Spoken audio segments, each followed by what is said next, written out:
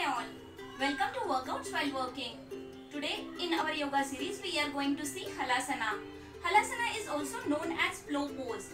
Plow is basically a farming tool which generally Indian farmers are using while farming. So whenever you are in this pose, you are basically depicting that position of plow and hence the name of the pose.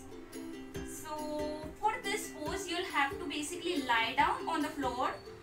You'll be lying down, hands on your side, and then you will be lifting your legs up while inhaling. You'll make sure like they are perpendicular in 90 degrees, and then using your support of hands to your hips and back, you will be actually raising them over your head, and then you are trying to touch your toes to the floor. You'll make sure your hands are now on your sides. You can keep palm facing floor, or maybe you can cross your fingers like that, and then you can breathe normally. You can stay in this pose, say starting from few seconds, because initially you'll take some time to adjust and you might not be able to do it for a minute or so. So let's begin. While you are in the pose, you'll have to breathe normally, and while you are coming out of the pose, you will be exhaling. Okay, so let's start. Down on the floor, and then you will be using first you will be lying down on the floor, and then using your abdominal muscles, you will be lifting your legs up to 90 degrees, and then using the support of your hands to your hips and back, you will be making sure you will be raising your legs above your head, and then you are trying to touch your toes to the floor. Okay, then you are keeping your hands back on the floor. You can keep palms facing the floor, or you can join the fingers like this. You can stay in this pose for the time you are comfortable in. Okay, just make sure your back is saying perpendicular and you are breathing normally.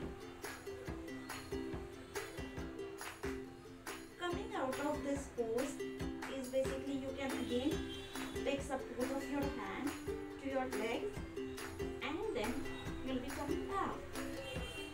Okay, so I have to adjust height of my camera and hence these disruptions. Sorry about that. So speaking about the benefits of this pose, as you can see, this pose is basically good opener for your neck, chest and shoulders and back.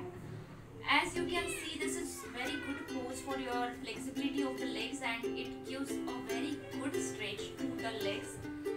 And this pose stimulates the thyroid gland, so people who are suffering from thyroid, they should be practicing this daily. This pose is also useful for women, as this actually reduces the menstruation pain, or also helps them in menopause problems. But of course you should not be practicing this when you are actually menstruating, or pregnant women should not practice this, of course.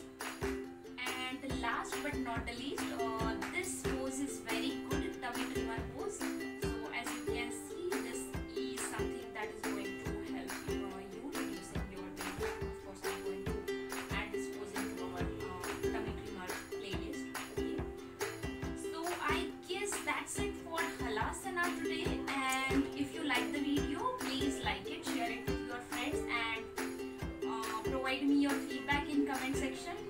Also, if there are any suggestions, please add them in comments.